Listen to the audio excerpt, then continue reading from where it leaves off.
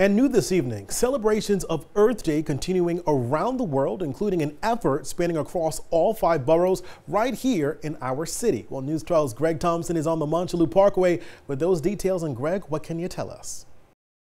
This is the 5th edition of Car-Free Earth Day in New York City, but first since 2019 because of COVID, turning streets all around the 5 boroughs, like right here on Montchalou Parkway, into car-free, almost mini street fairs. And each of the 8 areas that are shut down to car traffic are designed to give people an idea of just what the world would look like if we got rid of cars and only used more eco-friendly and sustainable ways to get around, leaving the roads free to be repurposed for local businesses and community spaces. Things like group fitness classes, art, safety workshops, and of course demonstrations of e-scooters and other transportation alternatives on the schedule at each of the different spots. And the nice weather definitely doesn't hurt. We've seen a solid crowd of people out here all afternoon enjoying this new concept of what the streets could be.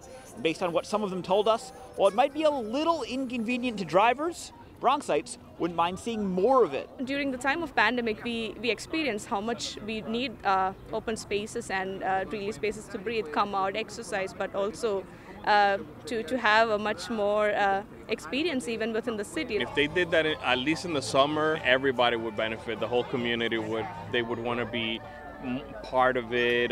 You know, we could get to know each other a little bit more. The day also marking the start of the city's 2022 Open Streets and Public Spaces programming summer season. They say that this year, over 150 streets and 300 blocks will be shut down, turned into community dining, walking, and biking areas, not too different from what we're seeing here today. On Montchalou Parkway, Greg Thompson, News 12.